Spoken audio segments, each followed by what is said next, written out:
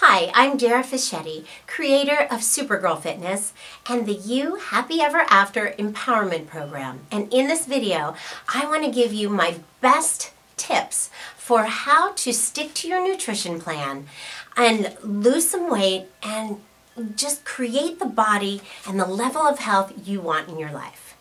Okay, here we go. Number one, and this is all mostly around food. So number one, meal prep. Now, I cannot drive this in hard enough. It is so important for you to have healthy meals easily to grab when you are hungry. When you're hungry and your blood sugar goes down, you will sometimes grab for the wrong things. But if the food is there and it is prepared, then you have a higher chance that you're going to eat the right things. So meal prep, that means schedule time to go shopping and schedule time to prepare your food. I like to do it on Sunday, and I chop some vegetables, put them in baggies so that I have them there, and then I like to make sure, I actually go to sometimes this store called My Fit Foods, and they have already prepared foods. I'll buy some of those and I have them right in the fridge, so when I'm hungry, oh, I'm gonna eat salmon and vegetables. Really simple. So meal prep is number one. Number two is create an ethos for achievement. And what I mean by that is your surroundings have to support your goal. So don't buy junk, because when you are home in your house alone, or you're watching TV late at night or whatever it is, if you start to get a little bit hungry and you get the munchies, and even though you decided that you're going to eat healthier and lose weight, if it's there, it's sometimes calling to you. And the craving is just too strong. But if it's not in the house and you have to get in your car to drive to go get it, you probably are going to not do that. So don't buy things and keep them in the house that you know are going to cause you to derail.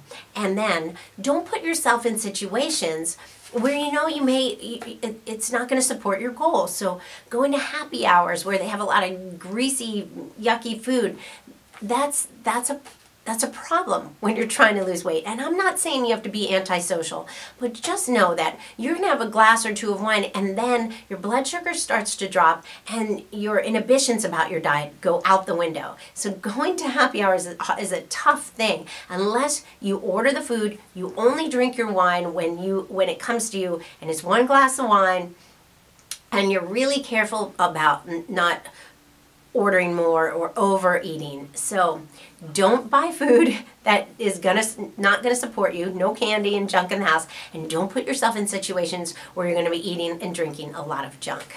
Okay, so then my number three is find people to surround you, that you can surround yourself with, that have achieved what you want to achieve. So if you have healthier friends, if you are around people that are healthier or they work out, like, it's going to rub off on you.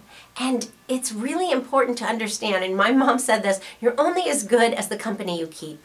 So if you want to have a better level of health and you want to up level when it comes to you're feeling how good you are in your body, create a social network of people around you that are healthy, that eat well, that work out. Get a workout partner. Find people that you can surround yourself with that bring you up, that bring you closer to your goal, because you're like, wow, you'll behave like the people around you. So nice new circle of friends, maybe not new, maybe some old friends too, but just be careful who you surround yourself with, because you want that to be people that help you become the best you can be when it comes to this.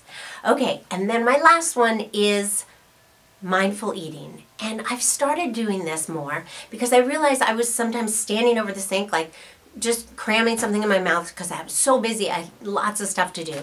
But if you can take time to sit down, look at your food, appreciate your food, and not have anything else going on, not looking at Facebook or not looking at something on the computer or answering phone calls. If you can sit down and eat your food while you're just paying attention to your food, you will feel more satisfied.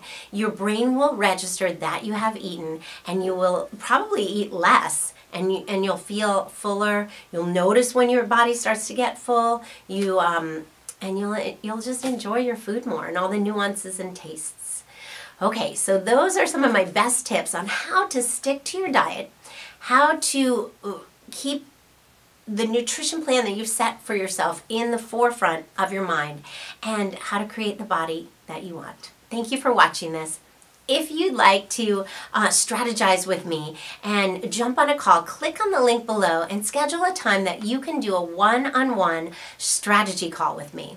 And we can break through some of the things that are holding you back from achieving your goals. Thank you again for watching. If you like this video, please like or share.